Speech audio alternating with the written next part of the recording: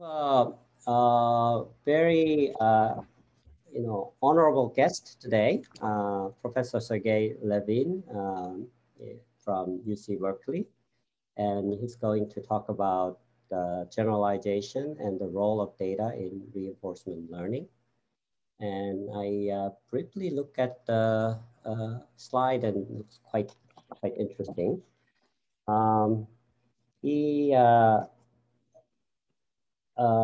Let me just briefly introduce his biography. He received his BS and MS in computer science from Stanford, 2009, and PhD in 2014. And he joined UC Berkeley in 2016, and his work mostly focused on machine learning and decision making. And lately, personally, I have seen, I've read a lot of his work, especially on his joint work with his, I guess you're a student, right? Chelsea Finn's MAML and that kind of work. And he published numerous papers especially in reinforcement learning, deep reinforcement learning algorithms and more. So without much ado, let me welcome Professor Sergey Levine. Thank you, Professor Lee, for the introduction, and thank you all of you for attending. Today, I'm going to discuss reinforcement learning algorithms from the perspective of how they can utilize data. Let's start with some higher level motivation. And by the way, for all of you that are listening, please, by all means, feel free to ask questions. You can ask questions in the chat if you like. I have plenty of time built in to respond to questions. I'll start with some higher level motivation. This is a fairly big question. What makes modern machine learning work?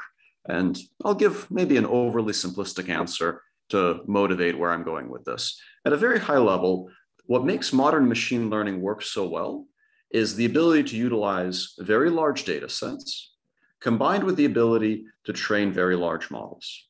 Now, of course, there is a lot more to it than that. There's all the research that we do, but these two ingredients have been at the core of many of the most effective machine learning systems that we use day to day. Systems for labeling images and photographs, translating text, recognizing speech, and so forth. However, the kind of machine learning systems that we really want to use in the real world are systems that can make decisions, systems that can choose what to do to bring about desired outcomes. The kind of large data, deep learning applications that are typically in use today are supervised learning applications that utilize independently distributed data. They have ground truth supervision, and the objective of these systems is to effectively predict the right label. In contrast, a lot of settings where we'd like to use machine learning systems, but where they're not used as actively, are decision-making domains. Domains where the system has to decide what to do to bring about an outcome, things like driving a car or controlling a robot, but also managing a warehouse inventory, deciding how to trade stocks for finance, deciding which treatments to prescribe to a patient to address their illness. These decision-making problems are characterized by different properties. Each decision can change future inputs, so the inputs are not independent. Supervision may be very high level. It may just be a goal like cure the patient or make the largest profit. The objective is to accomplish the task, and there isn't necessarily ground truth supervision for which actions to take to accomplish that task. And I would emphasize these are not just issues in kind of what we classically think of as control problems. In many cases, real-world deployment of ML systems that we think of as supervised systems actually has similar kind of decision-making properties. For example, if you have an app that predicts traffic and makes recommendations on routes for people, you might think that it's a prediction problem. It's a supervised problem. Predict whether there will be a traffic jam, but it will affect what people do. And in turn, that will change whether your predictions are right or wrong. So when you deploy ML systems, when they make decisions, even if you train them as supervised systems, those decisions will have ramifications, and it's really a decision-making problem in disguise. So for this reason, it's very important for us to be able to build systems that make effective decisions and reason about consequences. Now, if you know something about my work, you might be expecting at this point that I would tell you that reinforcement learning holds the answer to this, but the story is a little more complex than that. So reinforcement learning is the branch of machine learning that deals with decision making, but in its classic formulation, reinforcement learning is a very active learning setting. You have an agent that interacts with the world, collects some experience, uses that to improve its model or policy, and then throws out that data and collects more experience. And this is done many times.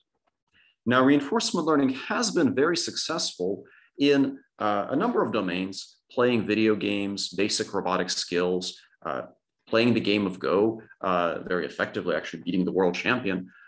These are very impressive applications, but if we look at them, they look very different from the kind of applications where supervised learning methods have been successful.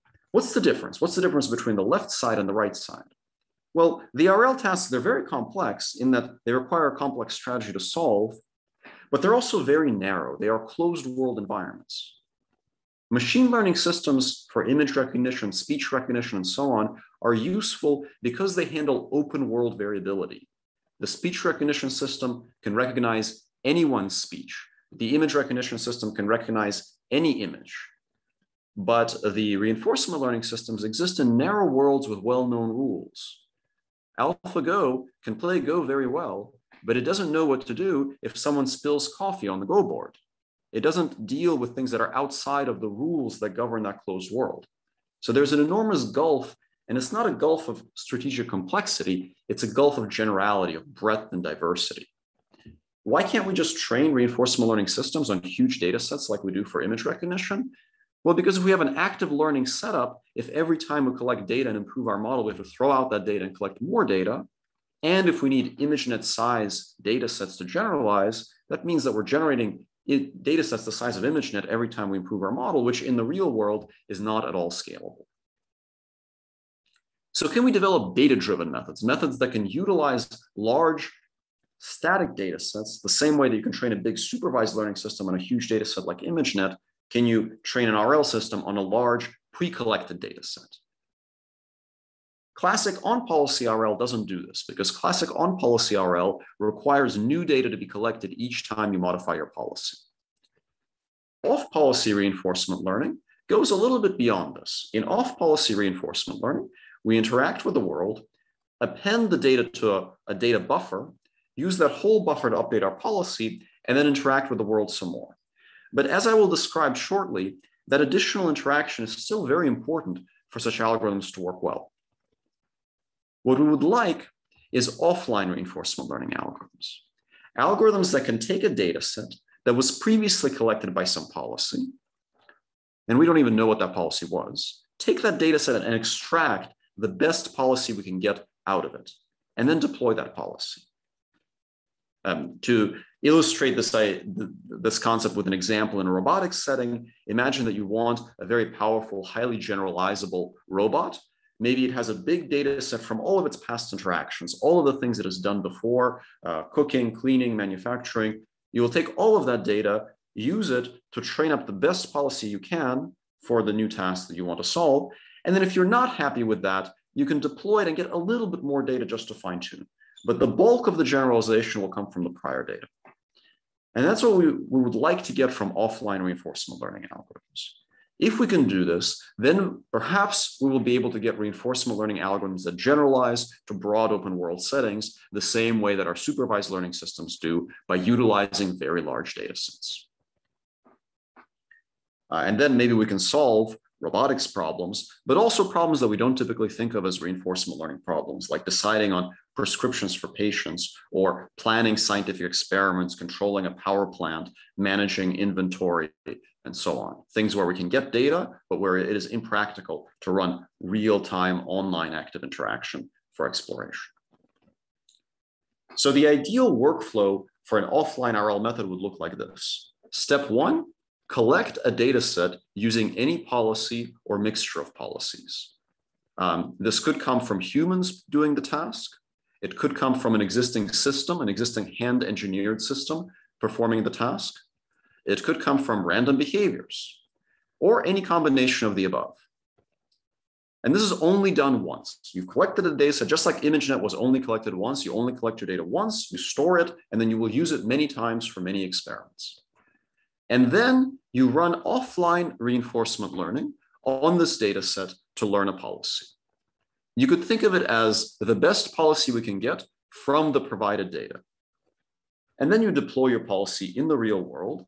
And if you are not happy with how well it does, modify your algorithm and go back to step 2, reusing the same data. So you could do this for your inventory management task, your medical treatment task, whatever. So this is the workflow that we would like to enable. And what I'm going to discuss in this talk is how can we design algorithms that make this possible? Can I kind of ask a naive question there? Yes, please.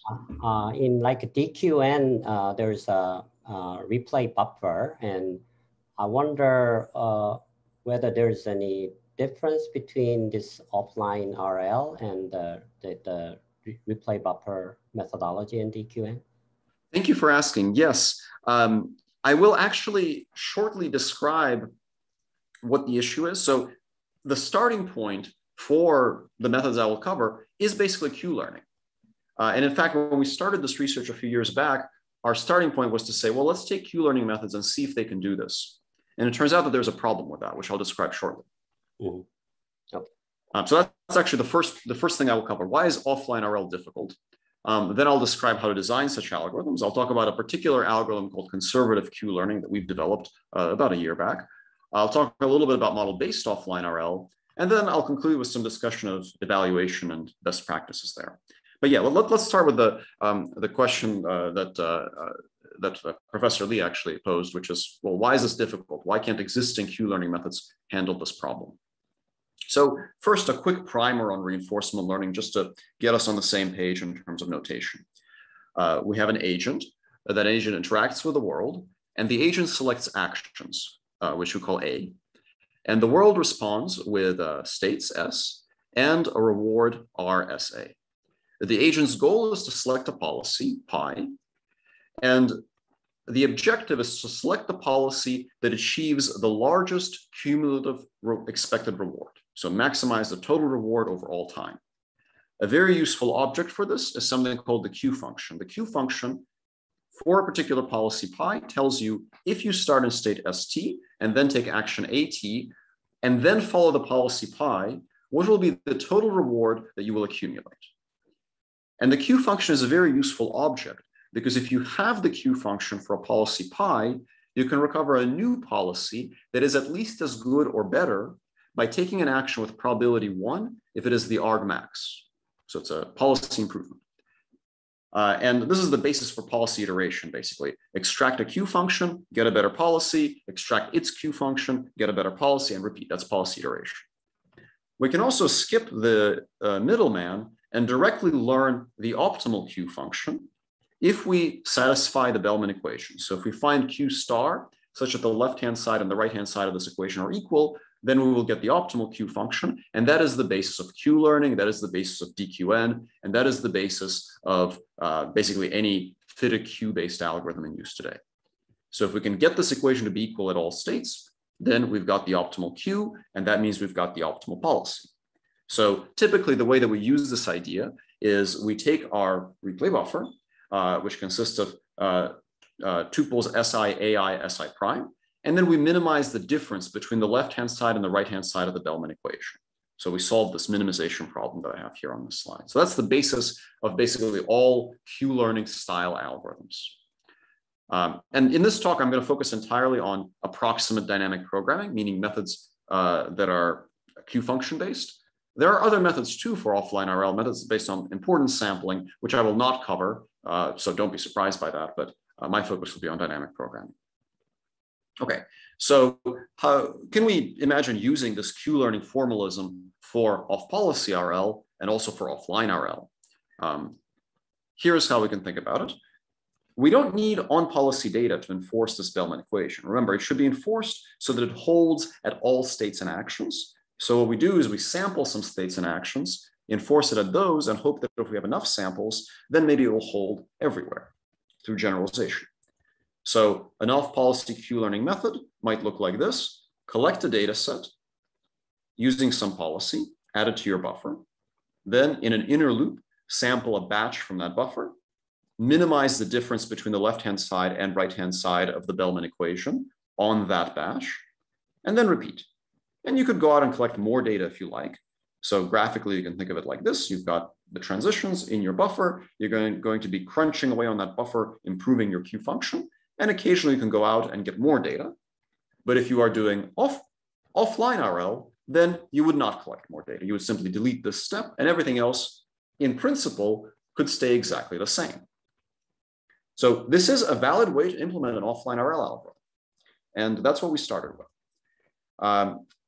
A couple of years back, this is about 3 years back at this point, we actually ran a large-scale reinforcement learning experiment. This is work that was done at Google, actually, where we basically scaled up this basic principle into a real-world robotic learning system called Qt-opt. Qt-opt was a large-scale parallelized robotic learning system where you have many robots running at the same time collecting data, as well as stored offline data from all past experiments, a little bit like that picture in the beginning, but specifically for robotic grasping. And the system actually worked decently well. So, when I give presentations to a robotics audience, I often talk about the grasping and robotics element of this work, but today I actually want to emphasize the reinforcement learning lesson from this work. So the robotics lesson, well, we were very happy. It worked very well. It can pick up all sorts of objects. So we had a data set of 580,000 transitions, which is pretty large, but we need large data sets to grasp any object. But the interesting thing for this talk is that we actually compared purely offline training to offline training followed by online fine-tuning. The online fine-tuning experiment did not collect very much additional data, only 28,000 additional transitions. So the change in dataset size was small, only about 5%. The success rate from only offline training was 87%. With fine-tuning, it went up to 96%. Now you might say, well, these numbers are both pretty big. What's the problem? Well, if you look at the failure rate, just 100 minus this, the failure rate is 13% for offline and 4% with fine-tuning. So that means that you have 3 times fewer failures if you fine-tune. The amount of additional data you're collecting during online fine-tuning is very small. So it's not just the additional data that helps, it's really the fact that you went from offline to online.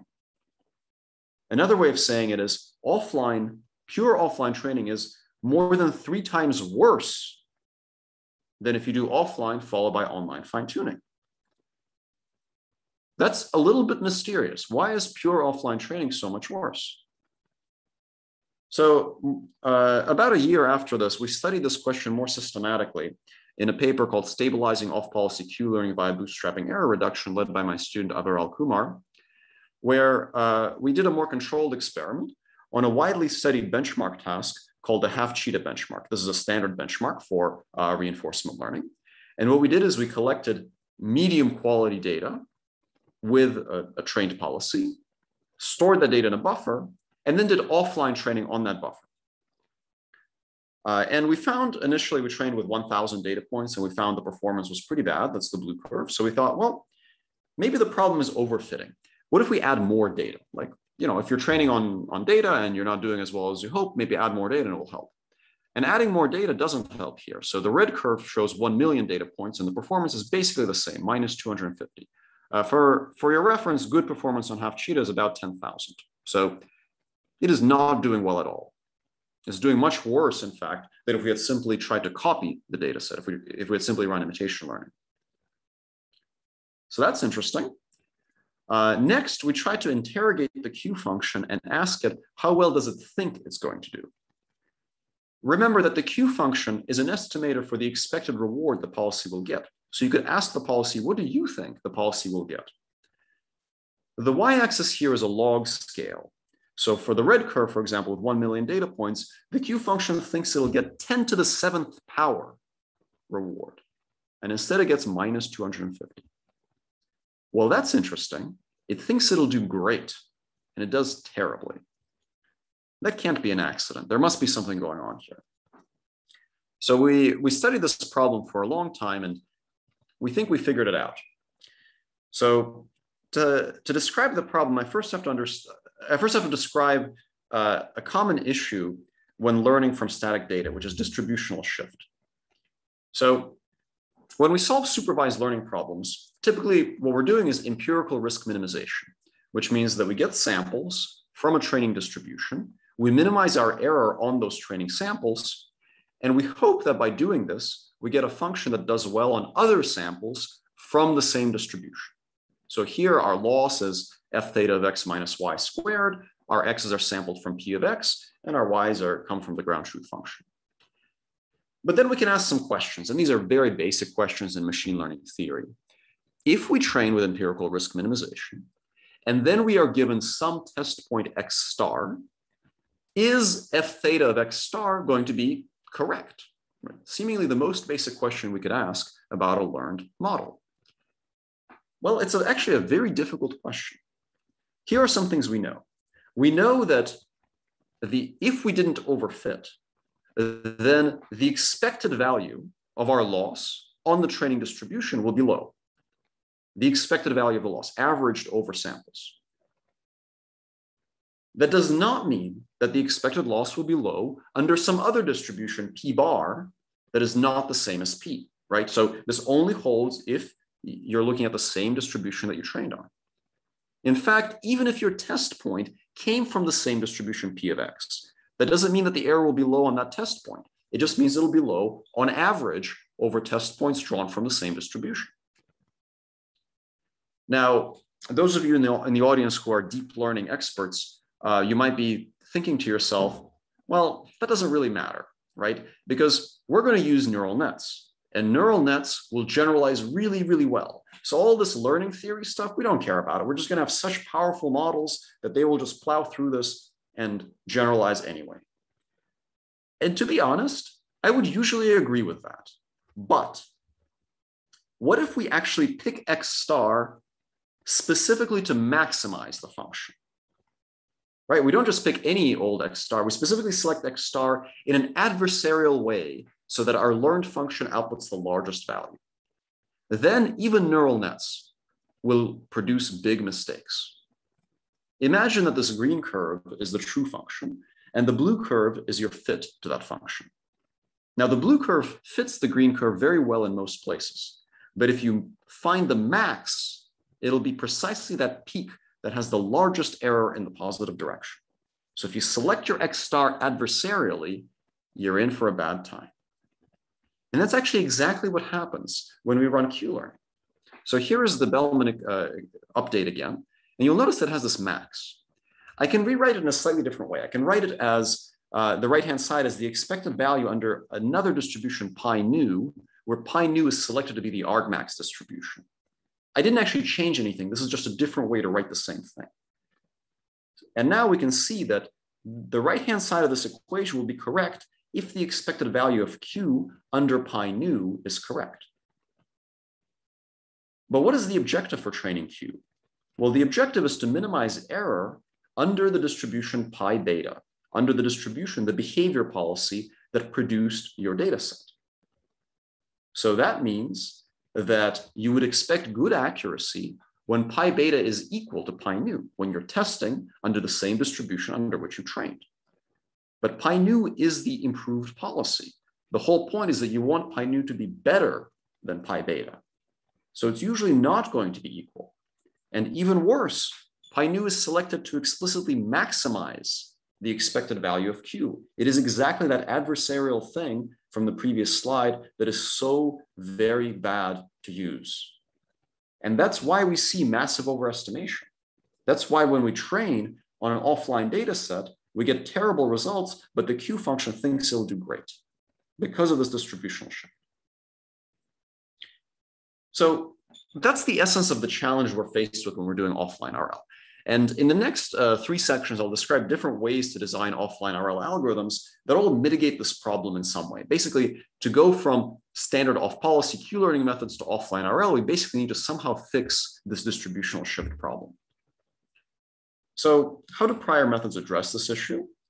Well, one very common class of methods that we refer to as policy constraint methods modify the policy update so that instead of simply maximizing the Q function, They instead aim to find a new policy that has the largest expected Q, but also satisfies a constraint that it is not too far away from pi beta.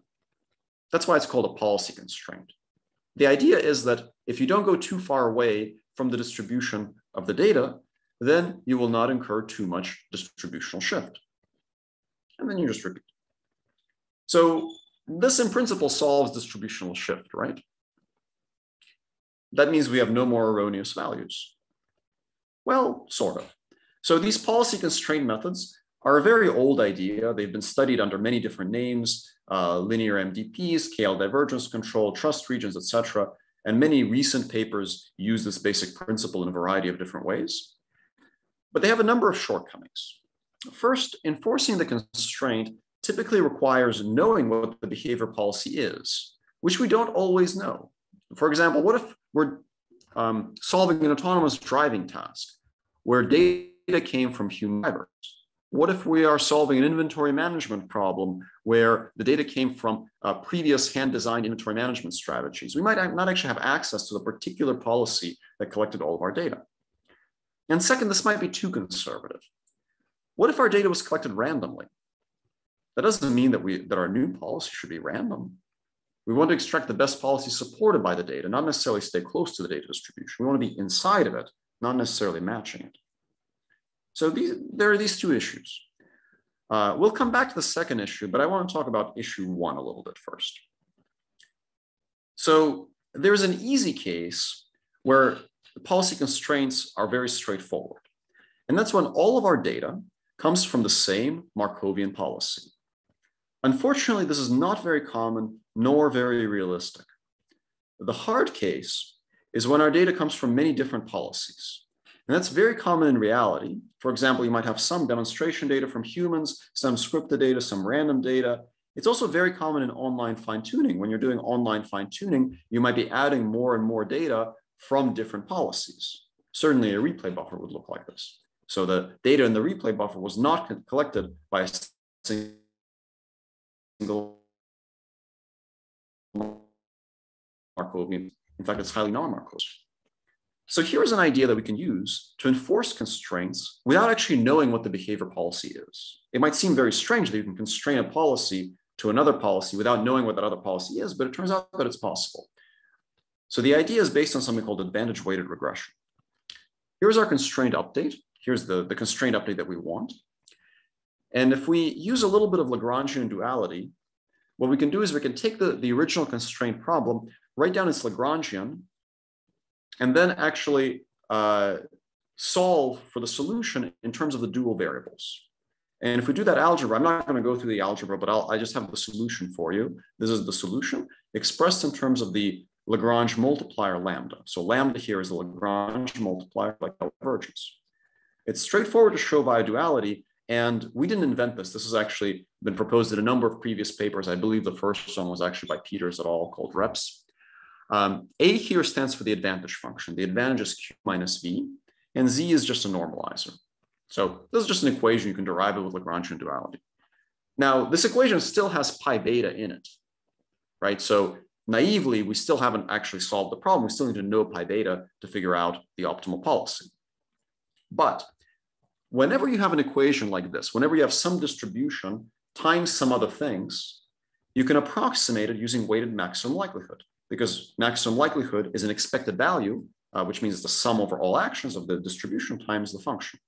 So that means that if we take the expected value under pi beta of all the other terms in that equation, basically the 1 over z times the exponential advantage, that is a valid estimator for pi star. And then we'll simply train our policy to match those actions with weighted max likelihood. So the weight is basically everything except for pi beta, and the expectation is taken under pi beta, so that accounts for the term that multiplies everything by pi beta. So if we can solve this now unconstrained optimization problem at the bottom, if we actually solve this perfectly, then we will match pi star. And that means that we'll be enforcing our constraints. And this is very nice now because pi beta still appears in this equation, but it appears in the expectation. So all we need is samples from pi beta. We do not need to know what pi beta actually is. And samples from pi beta That's exactly what's contained in our data set. So that's great. We can actually enforce this equation simply by taking samples from our data set, weighting them by the exponentiated advantage, and regressing onto them. And that's actually a really interesting and simple algorithm. It looks a lot like imitation learning, except that now our actions are weighted by their advantage. So it's like imitation learning, only you weight your actions by how good your Q function thinks those actions are. It's a very intuitive idea, I think. And then you would train your Q function the way you always do with a Bellman backup. So this is the basis for a number of algorithms cited at the bottom of the slide: advantage-weighted regression and advantage-weighted actor critic. Does it work? Well, we've evaluated this method pretty extensively on both offline training and also offline training with online fine-tuning. So the animation you're seeing here, we have some demonstrations that we use for offline training that give us a 24% success rate. And then when we do some additional online fine-tuning using the same exact algorithm, it gets up to 88% success rate. So, with offline pre-training and online fine-tuning, this method works very well. It's here it's labeled AWAC, shown in red, and generally outperforms previous methods for online fine-tuning after offline pre-training. It also works quite well in a range of robotics tasks. So we can actually, because this method effectively utilizes prior data, it's very practical to use for very fast fine-tuning with real robots. We can collect a little bit of data from robots, and then we can fine-tune them and get pretty good results. So here the goal is to rotate the valve 180 degrees. You can see AWAC in the top left corner. Here the goal is to open a drawer. Again, this algorithm can learn to open the drawer very consistently. And here the goal is to use a robotic hand to push this object to the middle of the bin. And you can see that AWAC there in the top left learns the task quite successfully. Okay. In the next section, I'm going to describe a different type of offline RL method that more directly tackles this problem of overestimation. So advantage-weighted actor critic and AWR, they're pretty effective methods, but they're not the most effective. The most effective methods actually get rid of the policy constraint altogether. So let me talk about that next. Let's go back to basics. Let's go back to the issue that we had. The issue that we had was that when we run offline RL, we end up with massive overestimation. And we could address this by constraining the policy, but what if we address it more directly? What if we actually find those erroneously overestimated Q values and somehow fix them? And then we don't need any policy constraint anymore. So what if we can find these peaks, identify them, and actually push them down? Okay, find them and push them down. We're going to formulate a modified Q-learning objective where we have our usual Bellman error term, that's the second line. And then we have an additional regularizer on the first line. And let me explain what this does. So you'll notice that it's minimizing with respect to Q, the Q values for actions sampled from this distribution mu. And mu is chosen to maximize Q values. So mu finds actions whose Q values are big, and this term will then minimize the Q values for those actions. It's a very direct approach. Literally find big Q values, push them down. Now, this might at first seem like a heuristic, but it turns out that if we implement this method and select the multiplier on this regularizer, select alpha carefully, we can actually prove that the Q function we will learn is less than or equal to the true Q function for the policy pi for a large enough alpha. And that's very good. That means that we are guaranteed not to overestimate if we select alpha carefully. Now, of course, in reality, we don't know a priori what alpha is, so we have to select it heuristically. So in practice, this bound might not hold, but it's good to know that if you select it carefully, you will have a bound, which means you are guaranteed not to overestimate for some choice of alpha. So we can actually derive a slightly better bound, and that's the algorithm that we actually use in practice. The better bound modifies this objective, which always pushes Q values down, with an additional term that pushes them up. So this new term will push up on Q values from the data set. That might at first seem very strange. We want to fix overestimation, but now we're going to push up. That doesn't seem right. But we have two terms. We have one that pushes down and one that pushes up. We push up on data set actions. We push down on adversarially selected actions. And think about what this will do. If the high Q values are for actions that are in distribution, then the first term will push them down and the second term will push them up, and the two will balance out. So the effect will be minimal. But if the high Q values are for actions outside of the data distribution, they will be pushed down, in distribution actions will be pushed up, and we will move back towards the data distribution, which is exactly what we want. Now, if we have this additional term, it turns out that we are no longer guaranteed to have a bound for every state action, but we are still guaranteed to have a bound for every state in expectation over the actions. Ultimately, we're concerned with not overestimating the value of our policy, and we still have that guarantee. Again, for a suitable choice of alpha. All right, there are a couple questions in the chat.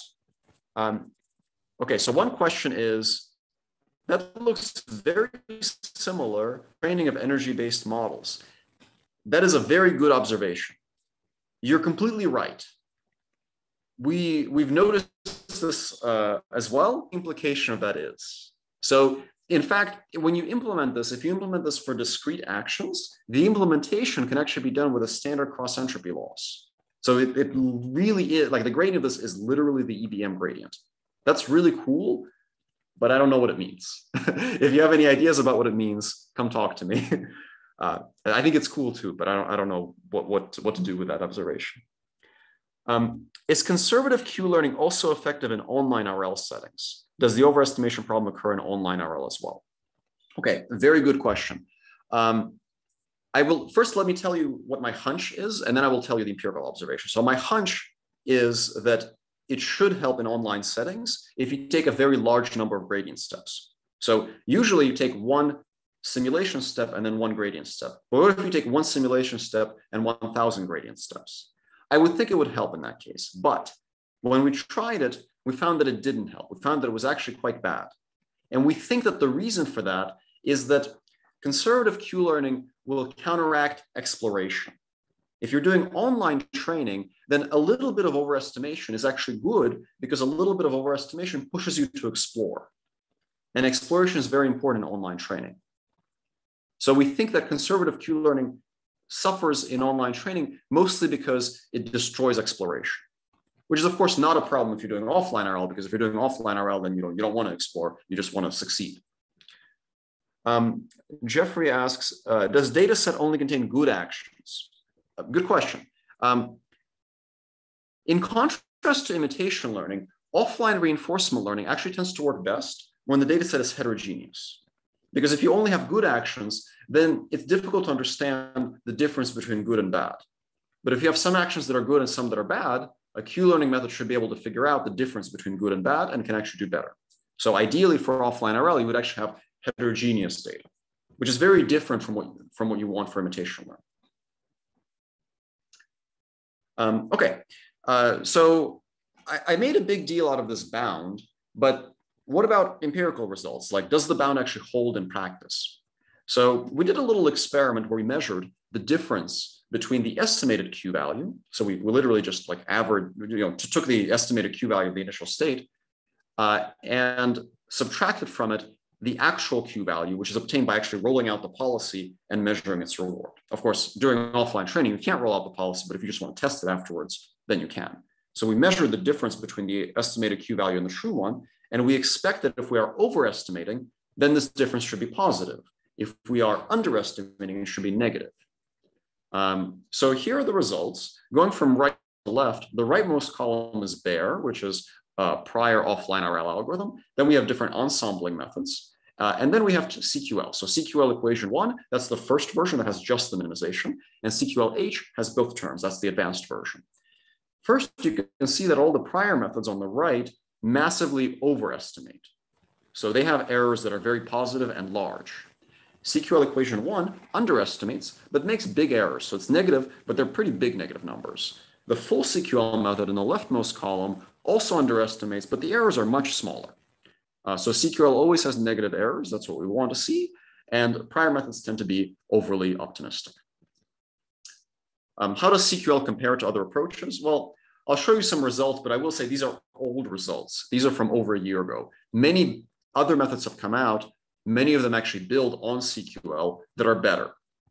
And I'll talk about that a little bit on the next slide. But at the time that CQL was developed, the state of offline RL was not very good. So these are some of the more complex tasks in the D4RL benchmark suite, Ant, Maze, Adroit, and Kitchen. And on these tasks, the leftmost column, BC, that's just behavior cloning.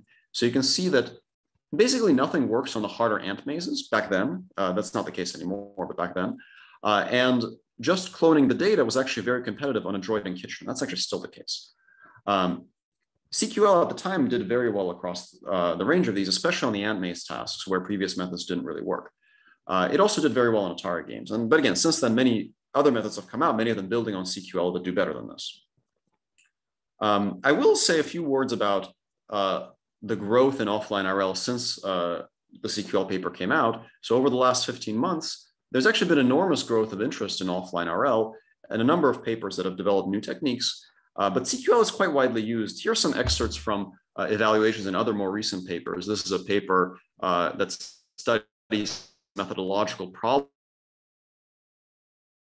in offline RL evaluation. One of their findings is actually make evaluation more complex. CQL outperforms, including more recent approaches, and they have this nice quote. Surprisingly, the experimental results demonstrate that these compared offline RL algorithms fail to outperform either the simplest behavior cloning method nor the deterministic behavior policy, only accepts CQL. More recently, also, this is a paper from University of Toronto that showed that incorporating data augmentation into various offline RL methods helps, and especially for CQL, it results in very good performance. So, CQL from 2020 is not the best method by any means, but there's a lot of research that could be done building on that and developing more advanced techniques.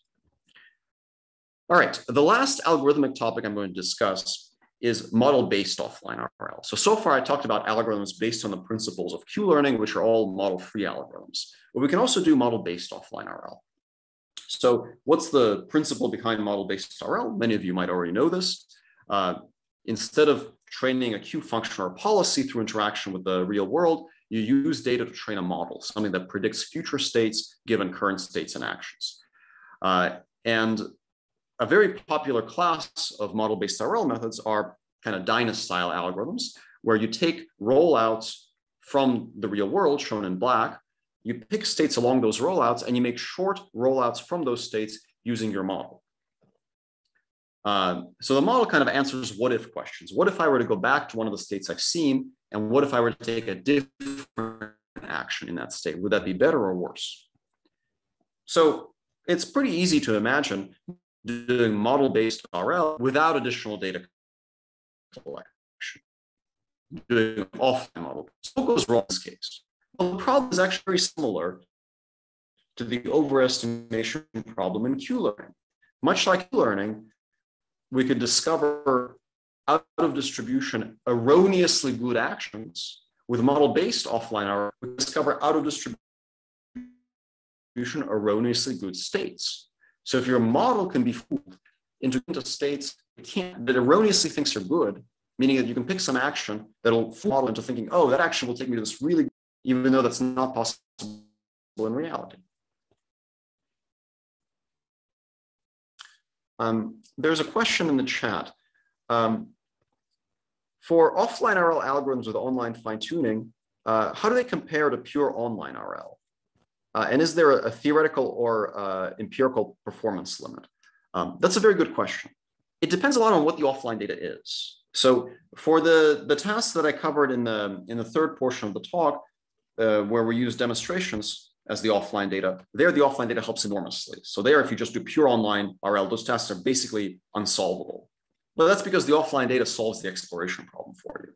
Of course, if you have very bad offline data, maybe it doesn't help. So it depends on the data. In terms of the theoretical results, hold on a second, because I'm going to actually discuss that in the context of this model-based method. So I'll talk about that actually a few slides from now.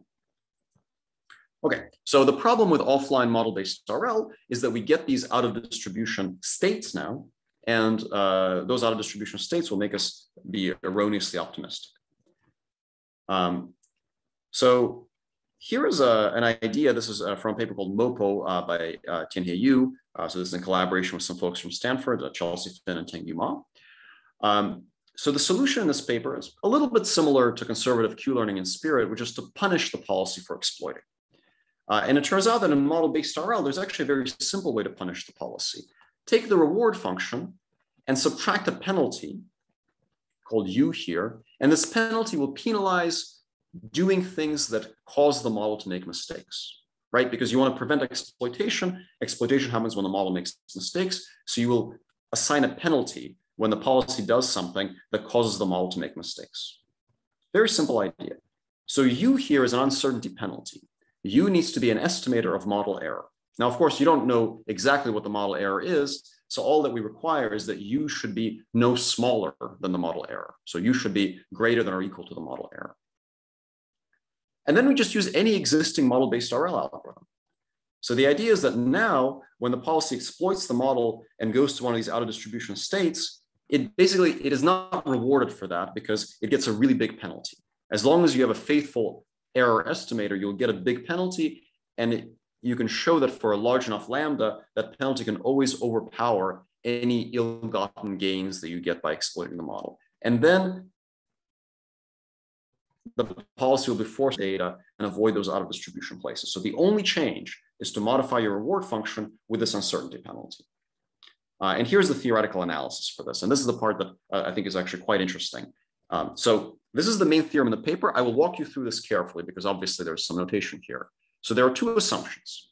The first assumption is that you can represent the value function. That's a very reasonable assumption, right? So if you can't represent the value function, if you don't have a big enough neural net, this doesn't hold. The second assumption is that U is a valid estimator for your error. And formally what that means is that the error is bounded above by U. U is greater than or equal to the model error.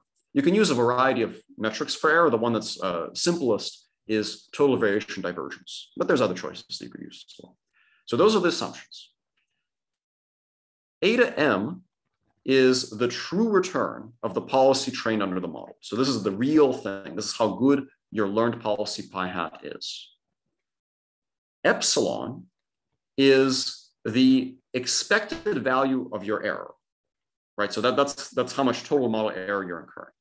So what this is saying is if you learn your policy with a penalty multiplier lambda, its true performance will be no worse than the best possible policy that is penalized by that error.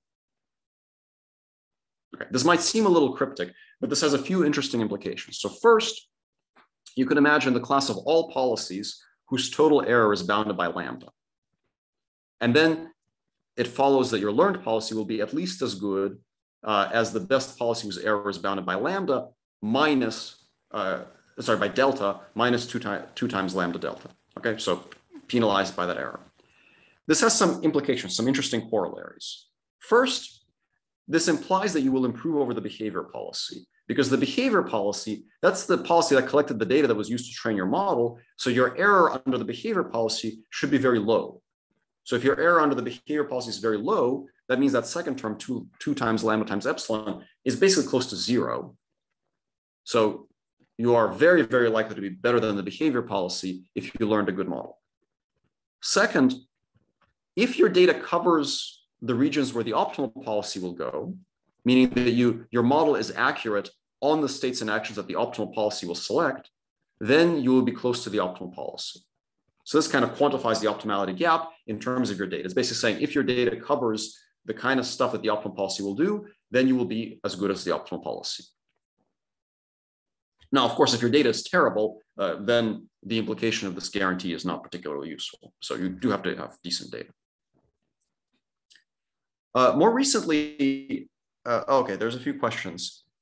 I was understanding that we have to train both the world model and a policy in model-based learning. Is the penalty for the policy or the world model? The penalty is for the policy. So the model is actually not changed at all in this case. The model is just trained with supervised learning, but the policy is penalized for going to places where the model makes errors. So we don't get rid of model errors, we just punish the policy for exploiting them. Okay, more recently, we developed a new model-based offline RL method that works a bit better called COMBO. COMBO stands for conservative model-based RL. And this is a much more direct way to apply the CQL idea to offline model-based RL. So the idea is instead of changing the reward function, we'll actually directly penalize the Q function. So this is the combo objective. And it looks very similar to CQL. The difference is the minimization term, that first term, has a different distribution. Instead of minimizing adversarially chosen actions, we actually minimize Q values for all states and actions that come from the model. And then we maximize the Q values under the data. So the intuition is if the model produces something that looks clearly different from real data, then the Q function will make it look bad. But if the model is producing things that look very similar to real data, the Q function can't tell the difference and it won't make it look bad. It's a little similar to how a GAN works, right? So as long as your model is producing things that are indistinguishable from real data, then the Q function cannot make that look worse than real data. And then the penalty does very little. But if the model produces something very unrealistic, the model says, oh, I can tell the difference. And then the Q function will make that look really bad. And that actually works quite well. So this is the evaluation. The second column, combo, that's this method. The one next to it is MOPO. So you can see the combo achieves the state-of-the-art result on almost all of these tasks. All right. So that's it for the technical portion. At the very end, I want to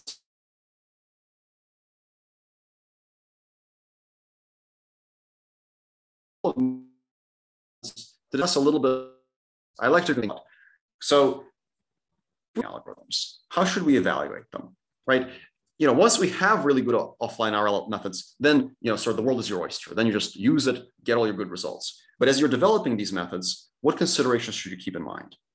Well, you need to construct some data set to use to evaluate your method as you develop it. So a very common thing that people think about is, well, what if I just train a reference policy with reinforcement learning, store it, and then use it as offline data? It's a very logical idea. And the typical protocol in prior work is to train a policy with online RL, collect either throughout training or just use the final policy, and then use it for offline RL, just to test your algorithm. And I would say that this is a very bad idea. It's a bad idea for a few reasons. First, if you already have a good policy, why bother doing offline RL? It seems like that's not a very realistic setting. And in the real world, the data often comes from sources that are much more difficult than other RL policies. It might come from a non-Markovian policy. It might come from humans, from hand-engineered policies. You have to use data that's representative of real-world settings and leaves lots of room for improvement. This is very important if you want to evaluate your algorithm faithfully. And offline RL really has to learn policies that are much better than the behavior policy. So if you have near optimal data, you can't do better than that. So what's the point of writing offline RL on it? So you have to leave lots of room for improvement. Otherwise, you're not really testing your method. So without testing these properties, we can't trust that our algorithms are good. So a benchmark that we developed called D4RL does have a few tasks to test this. So it has the standard Mujoko Gym tasks, but I think those are not very interesting. What is more interesting is data from humans, like the dexterous manipulation task, because there you can do better than the human data. Tasks that have some element of stitching, where there is no good trajectory in the data at all. Maybe you want to go from A to C, but you have some data going from A to B and B to C. Can you combine it to figure out how to go from A to C? Can you combine the data to do a new thing that was not actually seen in the data set? That's very, very important. And we have some navigation tasks that test that in the D4RL data set. So I think these kinds of stitching properties are really important to study. And unfortunately, since we've released the D4RL data set, lots of people use it, but many people actually skip over the harder tasks like the stitching tasks. I think it's very important to use those tasks. And then more realistic tasks, things like autonomous driving, robotic manipulation, that's also nice to have to make sure that the methods are scalable. So if you're going to be developing offline RL methods, I would strongly encourage you to test on the harder tasks to make sure that your method can actually do better than the best trajectory in the data set, to make sure that it's really doing reinforcement learning and not just imitation. Okay, I think I'm a little short on time, so I'll skip over this part and I'll just conclude with a few concluding notes. So what is missing from current offline RL algorithms, right? So I outlined this kind of dream where you collect a data set using any policy, run offline RL and get great results. And then we have current offline RL algorithms. What's the gap? What is missing? First, I think one thing that's missing is a good offline RL workflow. So this is not an algorithm question, this is a workflow question. In supervised learning, we have a really good workflow. We have a training validation test split. Use your validation set, adjust your hyperparameters, and then you will do well in the test set. There's unfortunately no such thing in offline RL. And oftentimes when we adjust hyperparameters, we actually have to run online rollouts, and that's a really bad thing. That's not realistic at all. So we need to develop better workflows. And it's not just a matter of protocols or benchmarks, it's actually a scientific question. Like, what is a principled, statistically sound workflow that we can use? Nobody knows yet, so that's a good thing to work on. Statistical guarantees. This is a big challenge in offline RL because we're dealing with distributional shift and counterfactual questions. So in supervised learning, we often don't tackle this, but in offline RL, it's critical. And can we make any guarantees, for example, about pessimisms, overestimation, underestimation? These are very important questions. And then we need scalable methods and large-scale applications. We need to study realistic offline RL problems. Things like dialogue systems or data-driven navigation and driving. These are big problems to tackle. All right. Thank you very much for listening. I'd like to especially thank my students who were involved in carrying out this work. And I'd like to thank all of you, of course, for listening. It looks like there are a few questions in the chat. So I'll go through those next. Okay, so the techniques used in MOPO seem applicable in online settings as well. Is it effective or it interrupts exploration? That's a very good question. I don't know the answer to that yet. So far, it kind of seems like it doesn't make that much of a difference, but to be honest, we haven't tried very hard. So the naive version where you don't have the penalty called MBPO, it actually works very well in online RL, and it seems like there's kind of no room for improvement.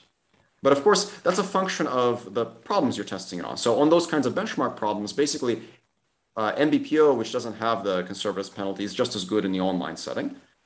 But maybe on harder problems, there'll be more of a gap.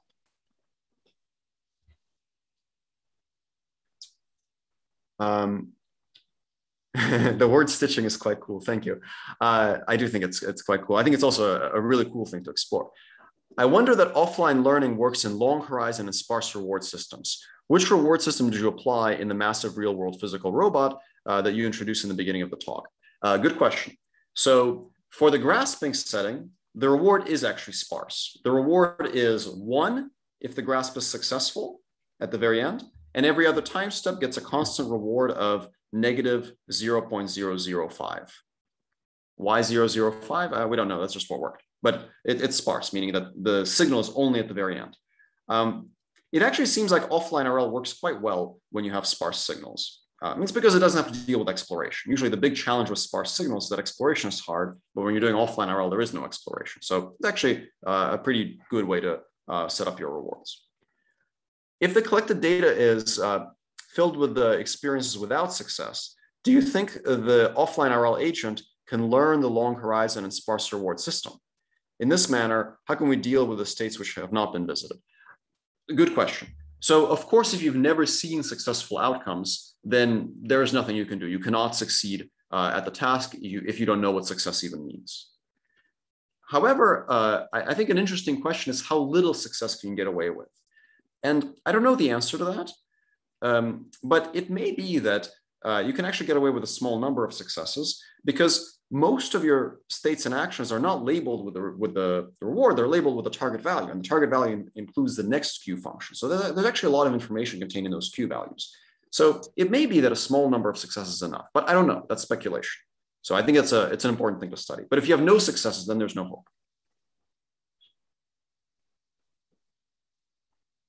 Any other questions? Okay, any other questions? Actually, sorry, there's another one in the chat that I was reading. Do you think offline RL algorithms generally work well for real world applications like robot manipulation? What is the main challenge for real world applications? That's a very good question. We've used offline RL for real world robotic manipulation tasks, and it can be made to work very well. If I had to name one challenge as the biggest challenge, I would actually say this first one, the workflow. Basically, the problem, the big struggle we always have when we try to use it in the real world is that we train a policy and then we don't know if that policy will be good or not. And it's pretty costly to test it. And it's especially costly if you want to tune hyperparameters. So figure out how to tune hyperparameters. I think that's really important. And if any of you guys have ideas about that, you write a paper about it, I think that'll be really influential. When using offline RL, we can configure and extract the data set at will. Is there a way to sample the data for better learning? That's a good question. I don't know. I imagine there's some sort of prioritization or some sort of hard negative mining you could do, but I haven't seen anybody do that. So yeah, I think if you want to explore that, I imagine that could be a pretty interesting research topic.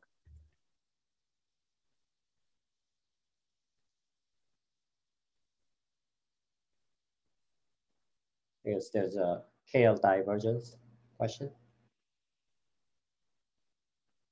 Oh, I don't see it. Is it maybe it was sent by private chat? Okay. Let me repeat the question. The question is, why do you still want to keep minimizing the KL divergence between pi beta rather than updated pi? That is the question. Oh, okay. So the policy constraint is a constraint between your new policy and the policy that collected the data set. So perhaps what you're referring to is that trust region methods will typically minimize the KL divergence between the new policy and the previous policy. But in offline RL, we actually want to stay close to the behavior policy because that's where our data came from, right? In trust region methods, your data came from the previous policy, but here there's no more deployment, so it always comes from the behavior policy. So that's what you want to constrain to. Mm-hmm. Which ratio of non-expert to expert data is best? That's a good question. So I guess what we're getting at is like, what should the composition of the data set be? I don't know. And I think that's another really good question to study in offline RL, but we have very little guidance about what makes for a good offline RL data set. Like there's some intuition. It seems like very diverse data sets that have lots of coverage are good. And it's important for the data set to cover good data, but also cover bad data so that you know what the bad stuff is. But there isn't that much kind of formalism around what's really ideal. So I think that's also another good question to study if you want to do some research on this.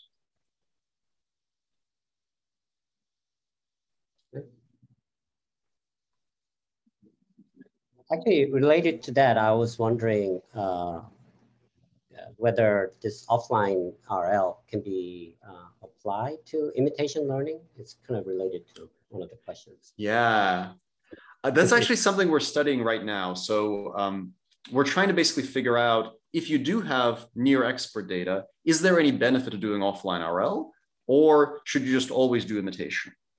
And it's actually not obvious. So there's a little bit of theory that you can do about that to study how error accumulates in RL methods versus in imitation learning methods.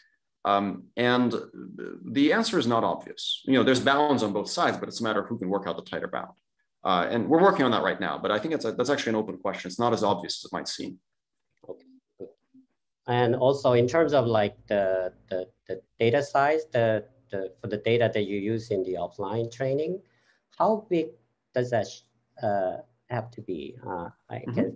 For example, for very complex problems like Go, sometimes the amount of data you collect may not be enough to cover the entire, coverage. Yeah, that's a good question. Again, I don't have a great answer. I think it's an important question to study, but the answer, as far as I know, is not known. What I can say anecdotally is we found that generally you need, somewhat more data than you would need for imitation learning, but not enormously more. So, it's kind of like, it seems like the bottleneck is basically not the fact that you're doing RL, but the fact that, if you want generalization, you need large data sets. So you need a bit more than if you were doing supervised learning, but not enormously more, at least anecdotal. Actually, we have a fairly large audience. We are simulcasting through YouTube. There are about 30 people there. If there are any questions from YouTube domain, please relay that message. Actually, one of our TAs are relaying those questions. Are there any questions from YouTube? Not yet. Any other questions before we finish up?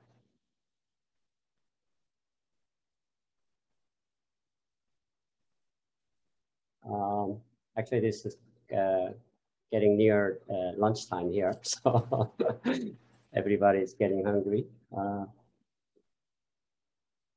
Any questions? Okay, so if there's no more questions, there's one more. I think that you collect data with various agents, then if there exists SA pairs that share S but with different actions, how can we expect the agent to learn using AWAC?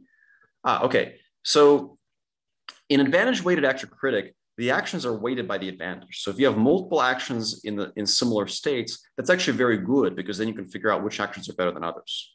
So remember that it's weighted max likelihood. So presumably one of those actions will have a better advantage than the other, and it will get a higher weight.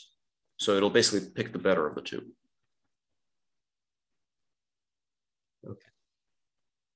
Oh, actually, at the beginning, you mentioned that you mentioned about that overestimation issue.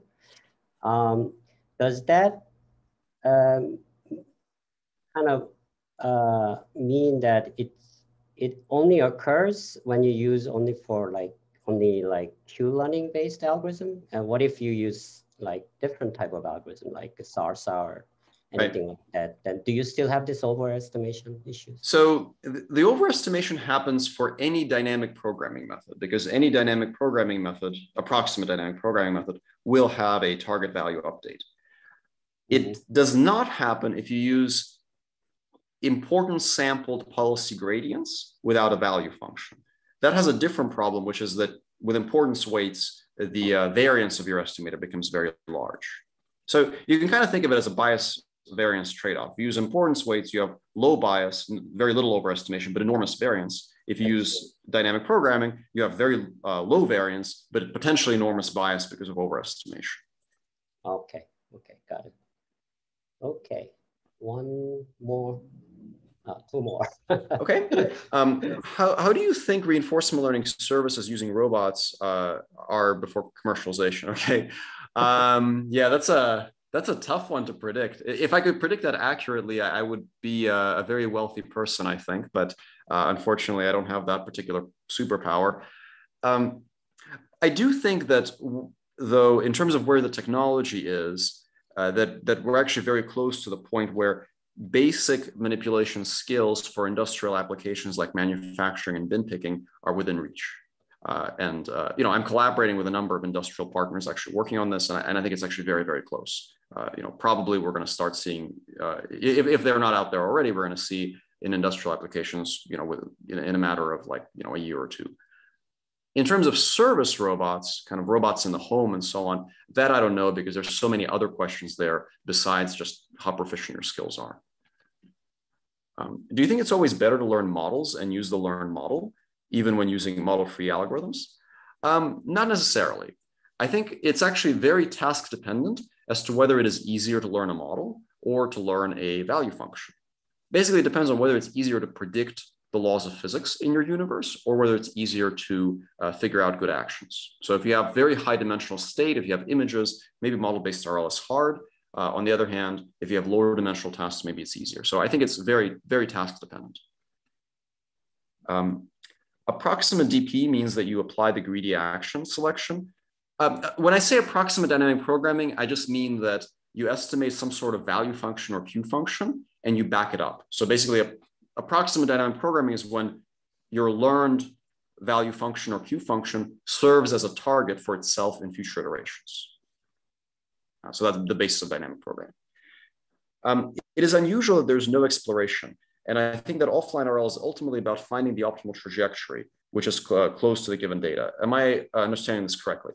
There is an important difference. And that important difference is the stitching. So this is actually kind of the bit that I skipped over, but I mentioned this before. So imagine that you have a trajectory that goes from A to B and another trajectory that goes from B to C. Both of those might be highly suboptimal, but you can combine them and figure out something that goes from A to C. You can figure out something that was never seen in the data by combining parts that you have seen. So you can, in principle, do much better than the best trajectory in the data set. And that's kind of macro level stitching. You could also imagine sort of micro level stitching. Let's say that you've seen lots of suboptimal trajectories that each have small near optimal parts. If you combine the most optimal parts, maybe there's millions of them, but if you put together just the right parts, you can do much better than any one trajectory that you see. I wonder if there are works on the interpretability of the learned policy. I don't know. It's a very interesting topic. It's not something that I work on. I think there is probably work on it, but I'm not very familiar with that, unfortunately.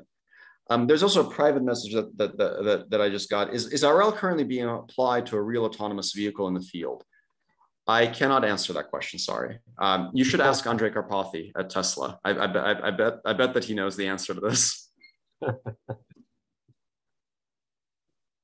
Okay, so I guess we are running a little late, but I really appreciate your spending like precious evening time with us. It's almost your personal time.